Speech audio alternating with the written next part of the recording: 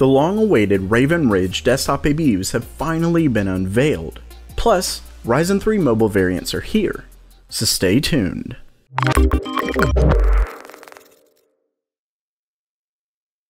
Welcome back to GamerMeld. Before we get started, don't forget to check out the GamerMeld Discord server, a place to talk all things hardware and gaming.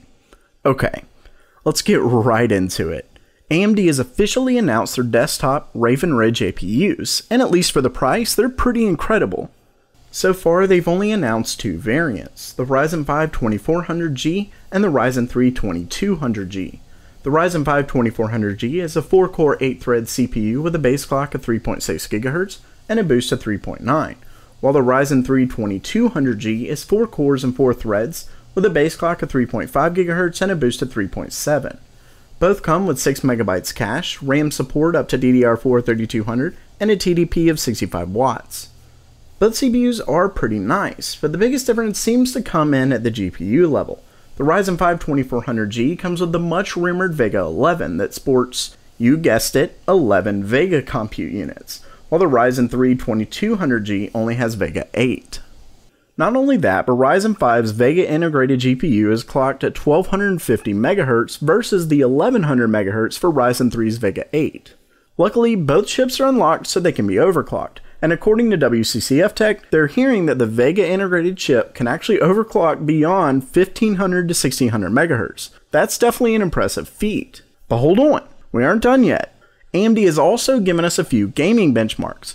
But keep in mind that these are coming directly from the company, so they almost certainly represent a best case scenario. As you can see, they're pitting the Ryzen 5 2400G up against the i5 8400's integrated graphics processor, which is Intel's UHD 630. And unsurprisingly, the 2400G's Vega 11 handily beats Intel's integrated solution by nearly double every time and upwards of 3 times the performance in Witcher 3. Not only that, but according to 3D Mark Spy, the Ryzen 5 2400G is on the same level of performance as the i5 8400 paired with an NVIDIA 1030. When it comes to CPU performance, AMD opted to compare price to performance, which makes sense considering the 8400 almost certainly beats it in multi-threaded workloads given its clocks.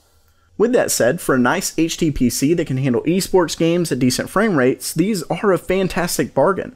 The Ryzen 5 2400G comes in at $169, with the Ryzen 3 2200G beating the $100 mark at just $99 US. The official launch date for these APUs is just February 12th, so definitely be looking out for them. Next up for today, while staying on AMD, the company also announced their upcoming Ryzen 3 mobile chips. For those who don't know, AMD's Ryzen 5 and 7 mobile variants have already made their way to market, but we haven't really heard anything on Ryzen 3, until now. They've announced two variants, the Ryzen 3 2300U and the Ryzen 3 2200U. Given these are U variants, they're designed as low-power processors made for ultra-thin and 2-in-1 laptops. The 2300U is a 4-core 4-thread CPU that comes in a base clock of 2 GHz and a boost of 3.4. While the 2200U is only a 2-core 4-thread CPU with a base clock of 2.5 GHz and a boost of 3.4. The 2300U comes with 6 Vega compute units, while the 2200U only has 3. Both of these chips are expected to make their way onto laptops and notebooks within Q1 of this year, but they specifically said, quote, expected, so who knows when they'll actually be here. Maybe I do. No, I don't. I know nothing. So while that does it for today, what did you think of the news? Excited to get your hands on an inexpensive Ryzen 3 powered laptop, or just pumped to make an inexpensive PC? Let me know down in the comments below. And definitely make sure to subscribe to GamerMeld so you can keep up with all the gaming hardware news your heart desires.